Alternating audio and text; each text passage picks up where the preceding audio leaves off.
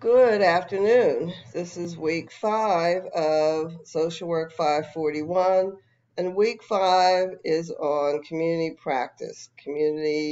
practice skills. So let's go to the introduction for this week. The overview for this week reads as follows. Week 5 examines the skills necessary for effective community work associated with community organizing and interpersonal relations. The importance of leadership is also examined. The learning objectives for this week are to develop and apply micro-practice social work skills necessary for community practice, to describe the importance of cultural competence in work with communities, to develop and apply group social work skills necessary for community practice, and to examine the importance of leadership in community practice. The learning resources for this week are as follows. We will go over the slides in a few minutes.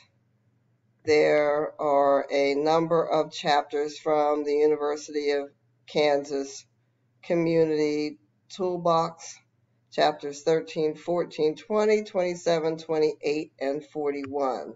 There are also a number of supplemental readings and 2 videos for this week, one on social justice leaders and the other on homelessness in Portland, the tent city, USA.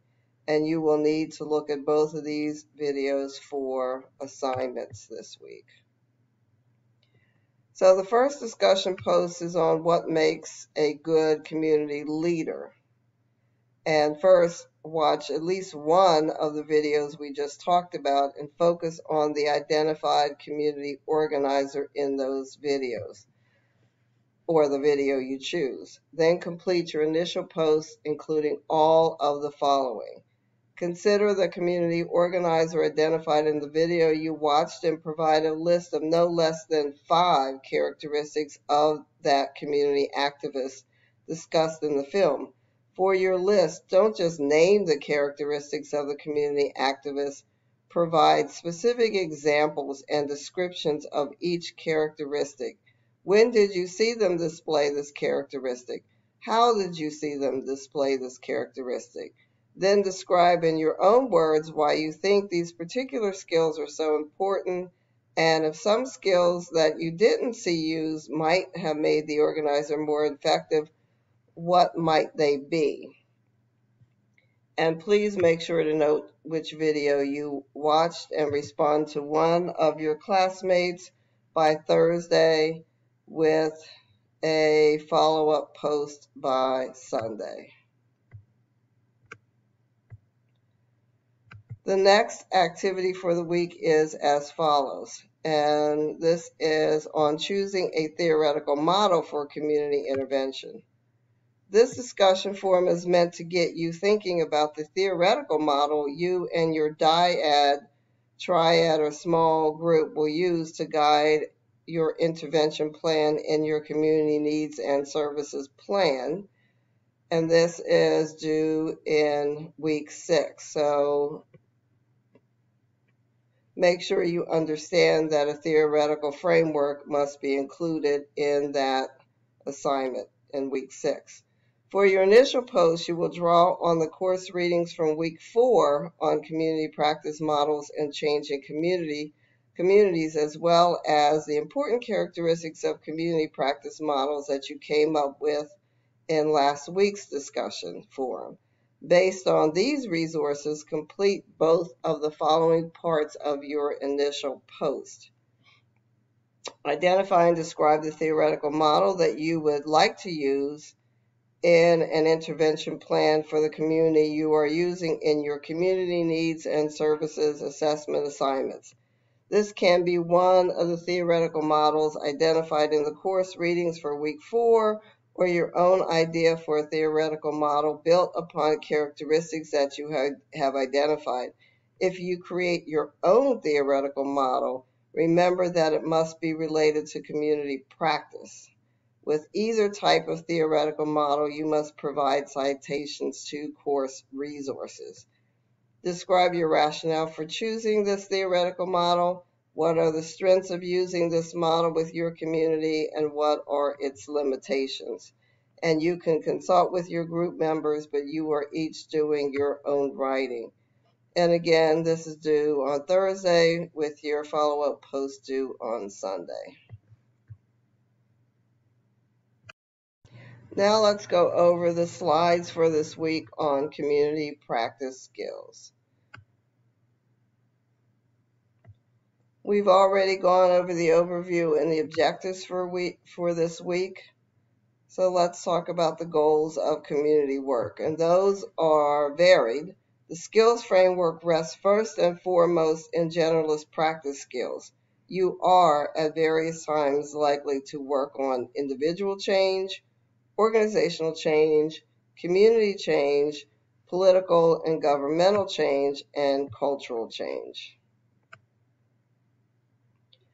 Roles of the community organizer are as teacher, catalyst, facilitator, broker, advocate, researcher, counselor, and so very much more.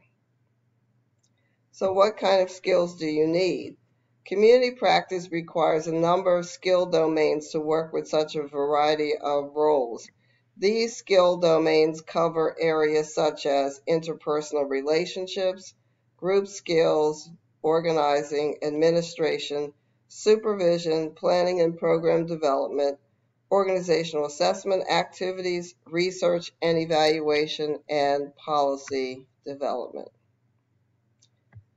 So the next few slides will examine a few selective critical components from these domains.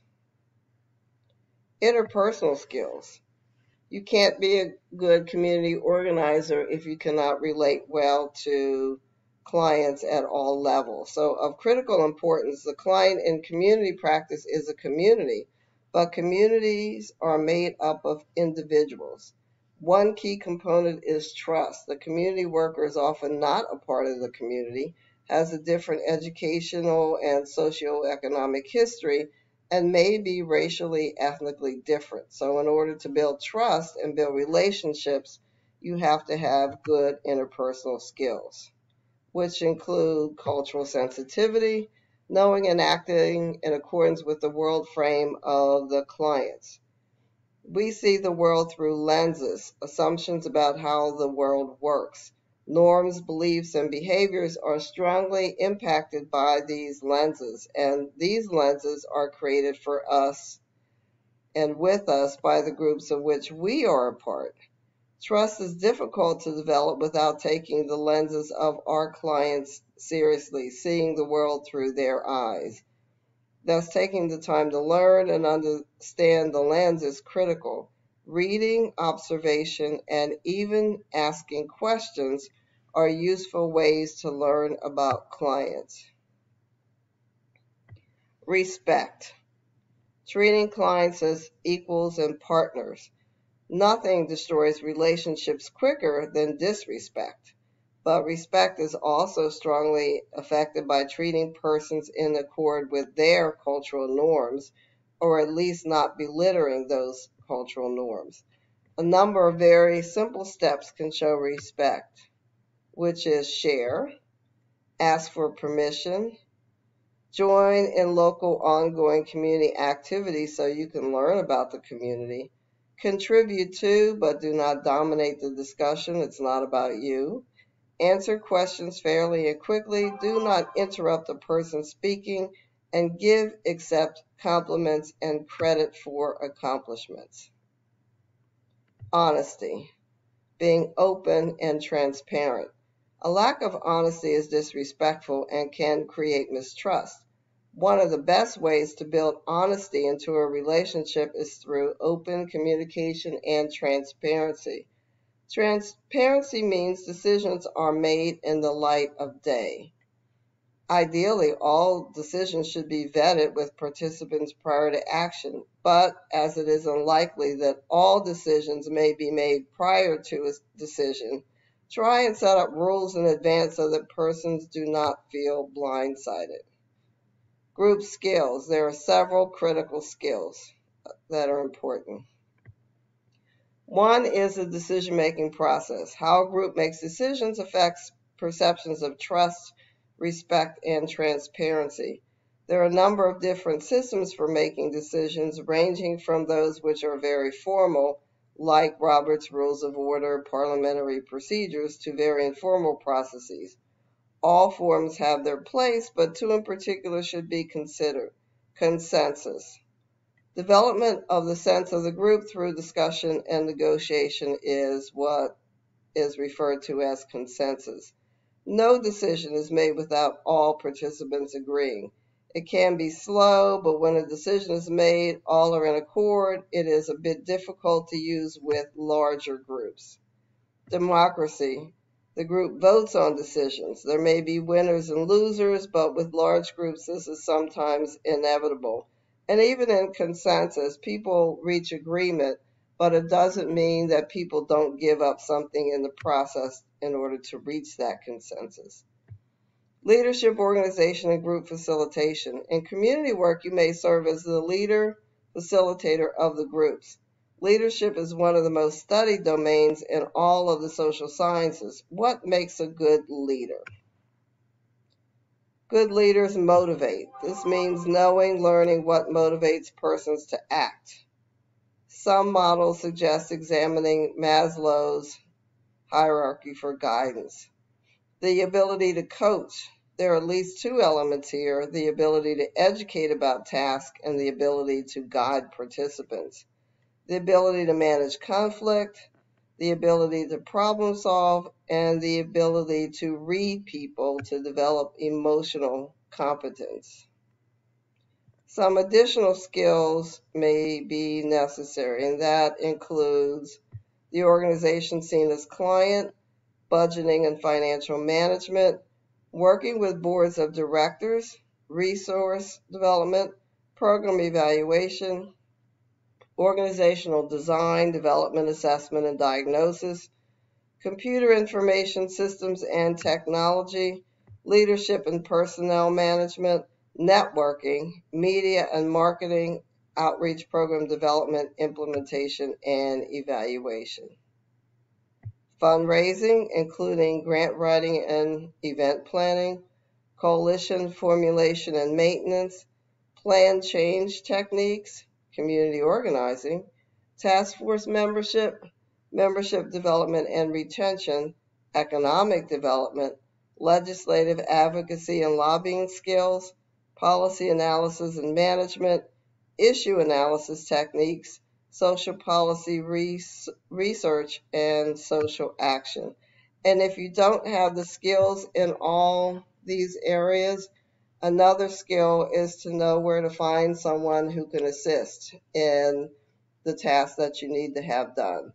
And also, if you find that you yourself don't have a skill, this is an area where you can go and get information to build your own skill set. So with that, you have the readings for this week, you have the overview for this week, you have the videos that you need to watch, and the assignments. And so I look forward to reading your assignments for the week. If you have any questions, please get to me as soon as possible. Have a wonderful week.